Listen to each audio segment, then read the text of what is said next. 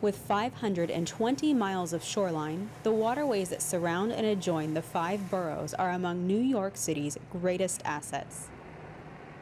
The Osprey, a vessel equipped with a small laboratory, is used to sample the New York City harbor waters.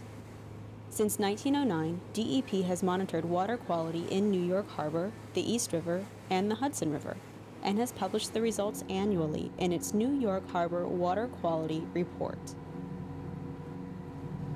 Most of what the Marine Science Section crew does is collect water samples for the New York Harbor Water Quality Monitoring Program.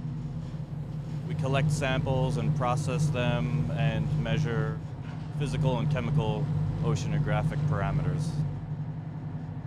Measuring the water quality in the harbor here is important. We want to make sure the waters are safe for swimmers and other people that are using it recreationally. It's also important to keep an accurate database of changes in the water so that we can look at things over time.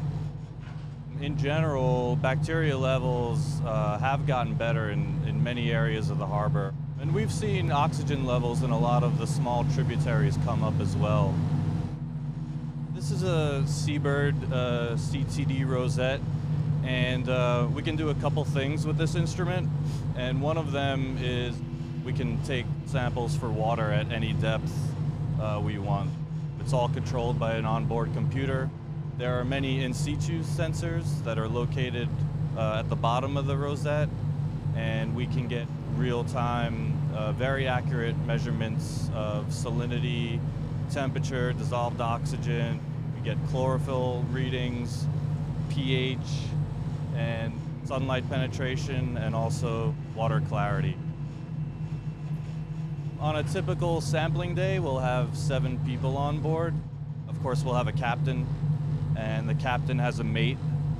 And then we'll have 5 scientists as part of the crew, and basically each scientist is responsible for a different sampling station.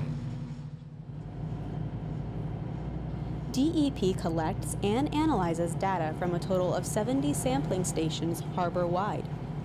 Weekly sampling occurs from May through September, and monthly from October through April. Over the past decade, the city has invested more than $10 billion to improve water quality in the harbor, which is now the cleanest it has ever been in more than a century of testing.